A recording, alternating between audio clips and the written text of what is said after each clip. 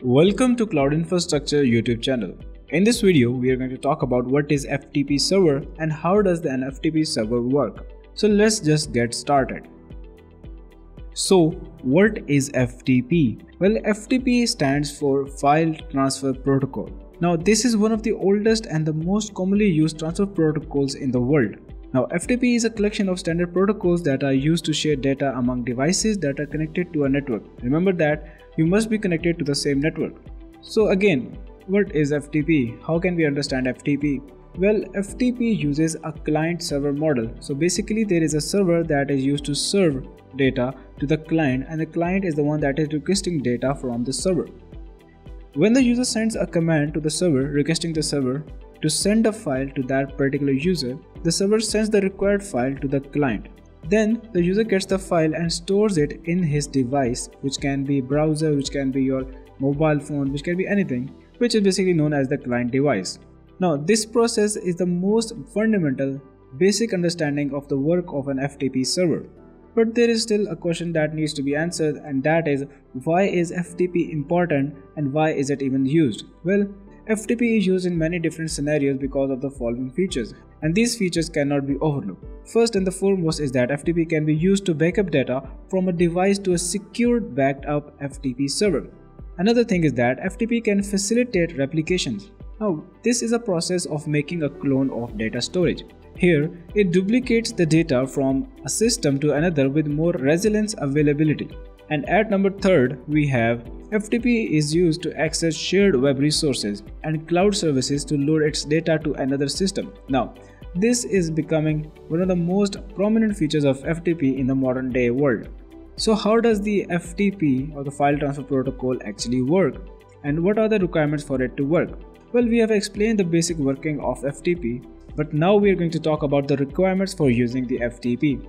Now to use the FTP, the following requirements are needed. Number 1, we need to have an FTP client installed on your machine, may it be your computer or your mobile device. Now, generally these can be an Auto FTP Manager, FileZilla or FileZilla Pro. And then we need to have an FTP server address. Now, this is the address on which the FTP server is hosted. Now, this can be Google Cloud, this can be Azure, this can be AWS, or this can be even ftp.testdocs.net. And then one last requirement is to have a username and a password which are specific to that particular server. Now FTP servers do let you connect without credentials, but this is a threat to the security of the whole file transfer protocol system.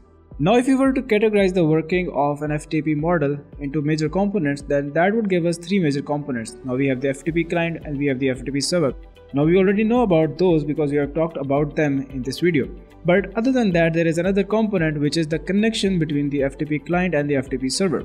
So now we are going to talk about connection.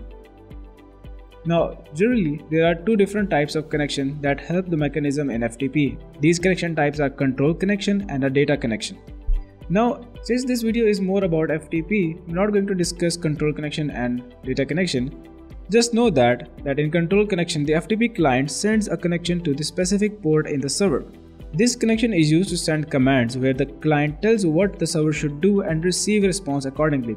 On the other hand, in the data connection, given that the server received the controlling commands from a client, now it should provide what it asked for.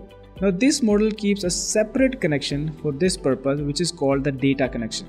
Anyways, now let's talk about that how to establish the connection. Now there are 2 different modes through which you can establish an FTP connection. Now the first mode is active mode and the second mode is a passive mode. So let's talk about the active mode. In active mode, the user initiates a session using the control channel to connect from a random port from the client device to the port number 21 of the server. Now it sends a command to the server mentioning the port to which the server should be connected to the client device. Now this port is known as the command port. The server then connects the port number 20 to the designated port of the client. Once the connection is established, file transferring will happen using those 2 ports. On the other hand, in the passive mode, it can be used in scenarios such that the connection establishment is blocked. In this mode, the client initiates all the connections. The server sends the details of the port which need the user to establish the connection. After that, The user connects from a random port of the client to the port number 21 of the FTP server. Now the server sends a PASV command what port of the client should connect to. Once the connection has been properly established, the transferring of data occurs through the ports that have been communicated between the FTP client and FTP server. Lastly, we're going to talk about the different types of FTP. Now there are several types of FTP. At first we have the anonymous FTP. Now this is the most basic form of FTP. It has no security feature, neither login credentials nor encryption feature. Next up we have the password protected FTP. Now this is another basic FTP service, to be very honest, which requires a username and a password to access the service. Encryption is optional feature, but it is not set by default. And at number 3 we have the FTP Secure or the FTPS. Now it is referred to as FTP SSL, which stands for FTP Secure Sockets Layer. Now when the FTP connection is established, this enables the implicit transport layer security, which is known as TLS. Anyways, at number 4 we have FTP over explicit SSL and TLS. Similar to FTPS, this protocol also enables explicit TLS support. Now this is used in secure web and file transferring services. And at number 5 we have Secure FTP. Now SFTP is based on Secure Shell SSH protocol, but it is still considered to be another type of FTP protocol. Now this protocol supports more secured file transfer. Anyways, these were the different types of FTP. Now if you still want to learn more about FTP, then simply check out the link in the description box for the step-by-step blog post guide on what is FTP and how does FTP works. And if this video has helped you in any way, make sure to leave a like and subscribe to the channel.